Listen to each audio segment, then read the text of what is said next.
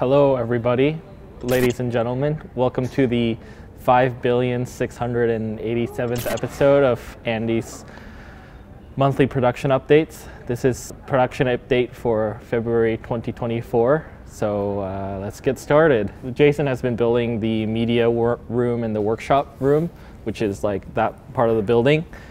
The idea is that we will potentially start doing workshops, and it also gives us a space to do stuff like tutorials and things like that, because before we didn't really have like a dedicated space and we always had to like move around cameras and things like that. So you should see more content, tutorials, things like that coming out soon using that workshop space. This is a video update, but I put lots of extra information on the blog post, so make sure to check out our website on the blog section, and also to sign up for the mailing list if you want to get the written updates as well. And obviously there's links and pictures and all sort of cool stuff there too. Yeah, and this is sort of like the supplementary part of the monthly updates. So if you have any specific types of workshops or content you want to see, we do have a survey on the blog. We put out the survey I think a couple weeks ago also, so feel free to add your suggestions and other content as well. And now that COVID is kind of like subdued, we'll be able to look at doing in-person workshops, and we've been talking with a couple other groups about doing CNC workshops in different places. And so if you have any connections or suggestions on things on doing that, we're always open to hearing about it. We are talking about the LongMill MK2. We're continuing to doing production on that.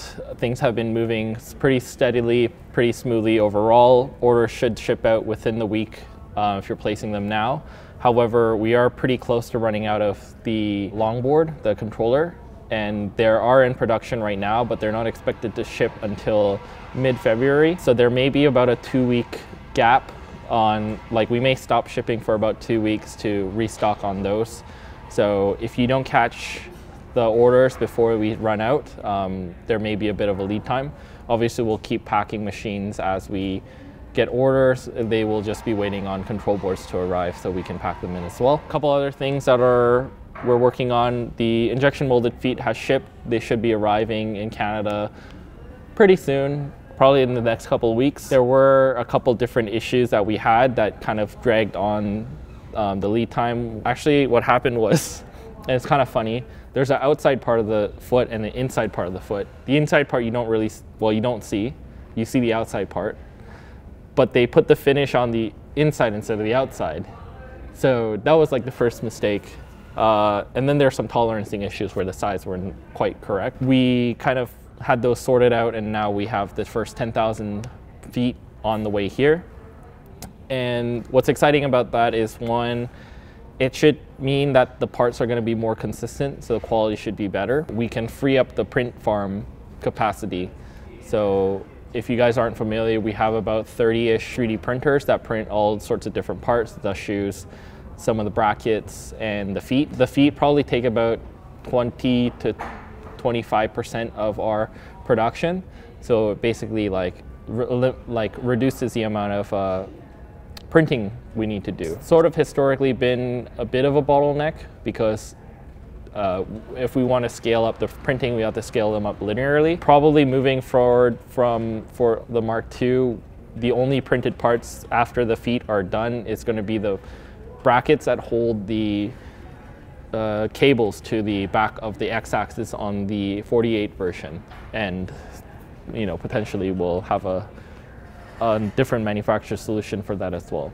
So it's kind of interesting, because this is kind of like our first group of forays into doing injection molding. One, because we're able to do it at the scale that we need to at this point to make it economical, as well as getting the experience of actually using that in the production process, and also like planning out logistically, because with the printing, it's a just-in-time manufacturing process. With the injection molding, we have to make a few thousand, well, in this batch we're making 10,000, which should last about 8 months roughly, give or take. You know, to briefly talk about the SLB, we will have injection molded components for the e-stop as well. So it's kind of all in the same batch. Right now, we are also starting production on batch 9 LongMill MK2s. So right now we're in batch 8, that's 1,500 long mills. Then batch 9 will also be 1,500 long mills. And right now we're about halfway through the batch 8 stock. So it gives us a couple months to start building out all the materials and the things that we need for the new batch. By my estimation, we should be starting shipping batch 9 in the spring of 2024. Things are going to be different between batch 8 and batch 9. We have made some changes throughout the batch in batch 8.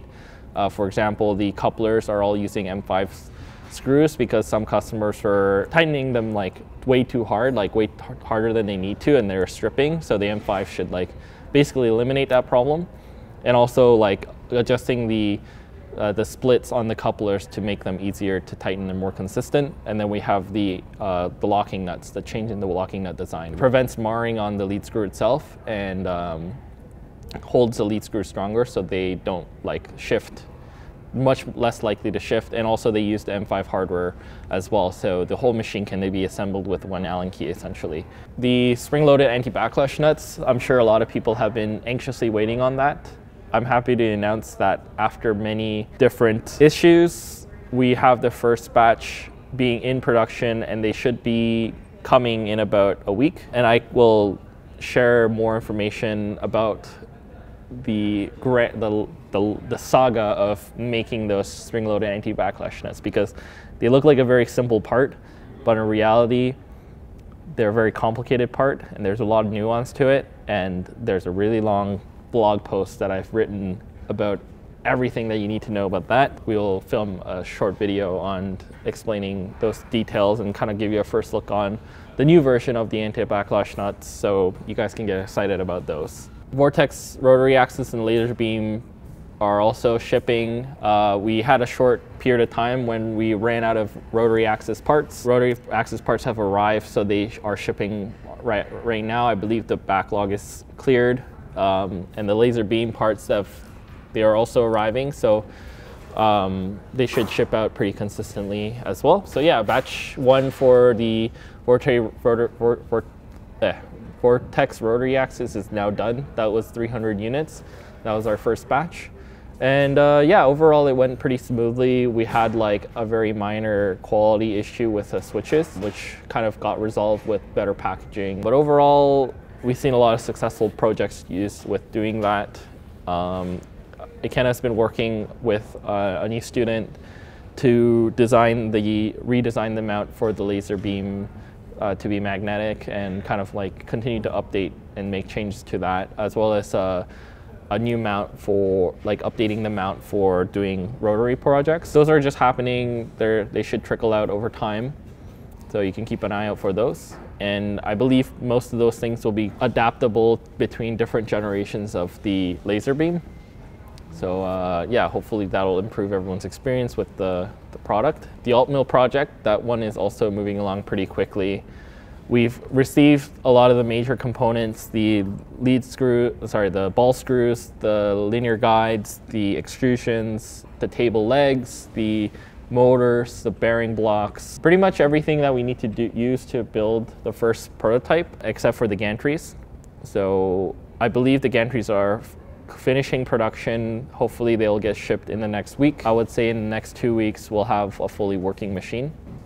There are a couple things that we still need to design and make to kind of like get to the final production version, which would be the router mounts, and figuring out like how we're gonna approach the spindle or router solution. Mainly because the Makita router is way too underpowered for the AltMill. It'll like basically make it explode if you try to push it as fast as what the AltMill can handle. I have a contact that I'm working with to figure out the spindle solution. We also have spindles here that we are testing with the SLB, so that's all in progress. I'm sure we can fit in a clip on the table. It looks pretty chunky and it looks pretty good, so I'm excited for that.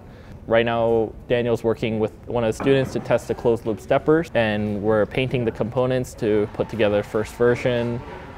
We're also working with Expatria, the company that's working with us to make the SLB. So a lot of people have asked if the SLB will be used on the AltMill. The answer is yes and no. So we're not going to use the SLB as it is that we are going to use for the LongMill as the controller for the AltMill because it doesn't have support for external drivers. There's like other circuitry that we need to include to be able to do that. Also, in the actual SLB itself, the drivers themselves make up a pretty big chunk of the cost.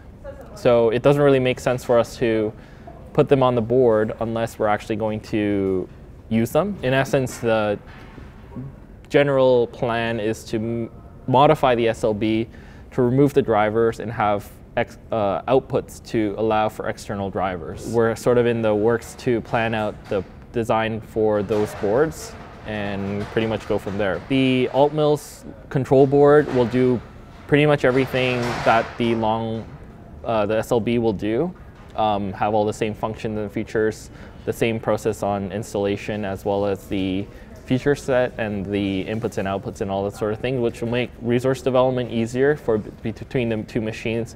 It'll make adding the accessories the same process. So the user experience will be very good between both, because as you guys probably know, the G-Sender is built to work for beginners, like to be easy to use, and we feel like if we can do that with a more industrial type of machine, everyone's going to be happy. Next topic, Sienci Router. So me and Johan have been continuing to work on the router design. There are a couple things that have been developing as we've been working on it. The first one is that we just tested the 400-watt motor, and I would say that the performance between the 400-watt router and the original Makita router is pretty similar. I think we mentioned in the previous update that because the efficiency of the Makita router is low, even a high efficiency 400-watt brushless DC motor can actually perform like pretty close to what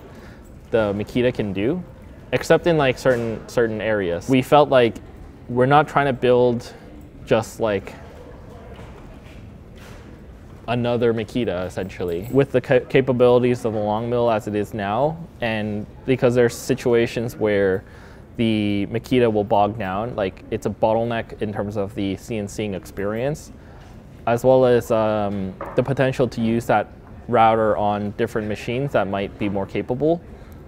We wanted to be able to have more headroom. Right now we're waiting on two new motors, a 800-watt and a 1.1 kilowatt motor. The actual output power that Johan's calculated that we get out of the Makita is about 400 to 500 watts, which means that an 800-watt brushless DC motor that's rated at like 90% efficiency should be almost double the power of a Makita while using the same, if not less, power. And obviously 1.1 kilowatt motor will be even more powerful than that. We think that the 1.1 kilowatt motor is going to be overkill. And obviously, the higher the power is, the more expensive the motors become. And there's other limitations that we need to consider besides just the power output. But we believe that with the improved motor power, we'll be able to basically do better than the Makita in every way possible. There is like one other part of this though, which is that the motors are a lot more expensive than the universal AC motors that typically come in these type of power tools. It's likely that the CNC router will be more expensive. I would ballpark in the $250 mark. So about $80 to $100 more than the Makita. But given all the features, the functionality, and the improved precision of the tool, probably still be the default option in the long run. It kind of sits between the Makita router as well as the traditional three-phase spindle. If you're looking at about $150 to $160 for a Makita router, to about $500 for VF, $500 plus dollars, I think generally on average it's about $800 for a spindle. It still like provides a lot of good aspects of both products. And since it works on 120 volt power, you won't need to do any like fancy wiring for it. I have been working on looking at having a spindle option as well. However, to get the reliable power that I feel is necessary for like taking advantage of the spindle, you'll have to have 220 volts wired in. And we do have like some 110 volts VFDs here, and we've done some testing as well. But what I found is that I have to drop the current that it can pull, which limits the power of the spindle, because if it's drawing too much power, it'll trip the breaker. Like a 1.5 kilowatt is pretty much at the limit of what a breaker can handle.